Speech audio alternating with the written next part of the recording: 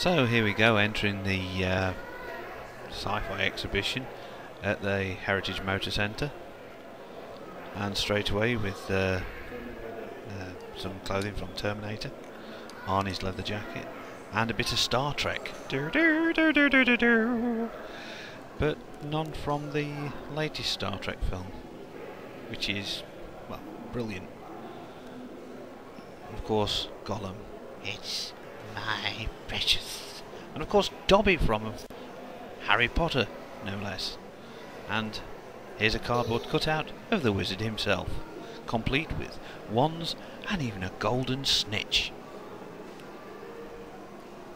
Oh, bloody hell, Harry! But then onto Terminator, and one of the heads, I can't say I recognise that one, but hey, and even Arnie himself, and why not? Moving on to one of the cult TV shows of the 70s, Battlestar Galactica, which has been recently remade. Out Starbuck and Apollo, used to love it, great fun. And some memorabilia from that show. Especially used to like it when they used to launch the Viper fighters out of the launch tubes. Fantastic. And of course, Ewoks, a speeder bike.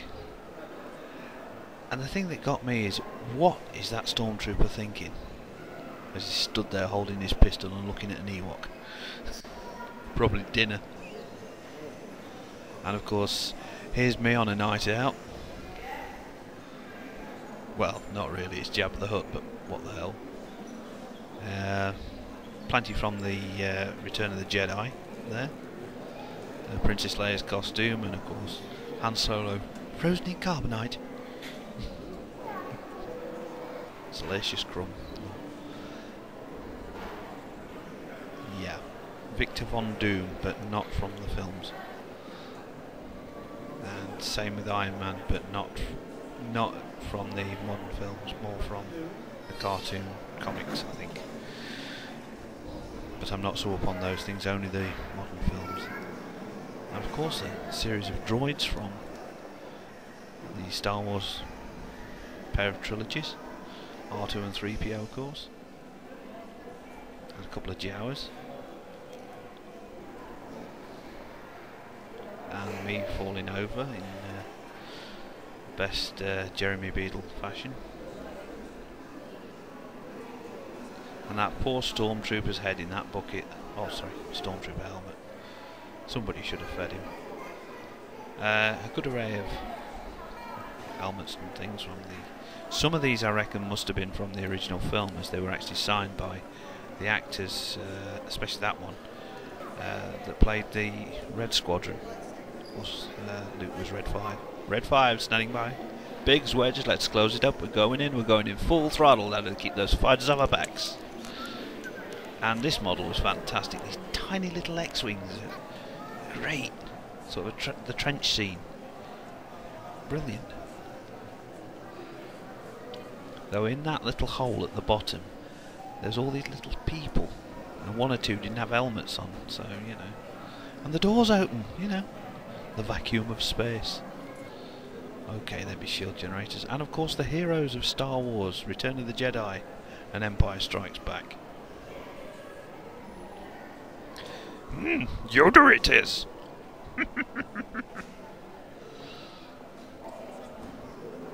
And a few more heroes.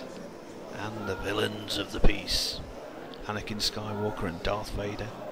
Darth Maul and the Emperor looking rather jovial. And of course some of the weaponry mainly from Star Wars. Lightsabers, and I'm sure you can name one or two of those whose sabers they actually were. One or two of the pistols, and of course the Seeker from the original Star Wars film, A New Hope.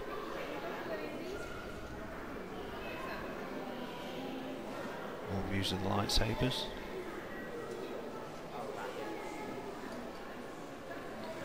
For a bit of a sci-fi geek, it was great fun to get there, to actually see some of this stuff, you know, up close and personal.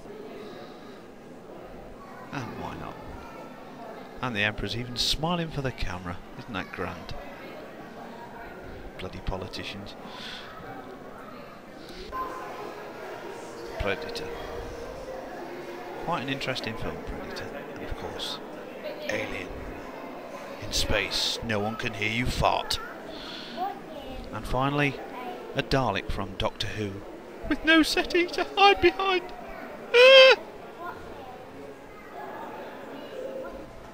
All in all, a great little exhibition, and well worth a visit.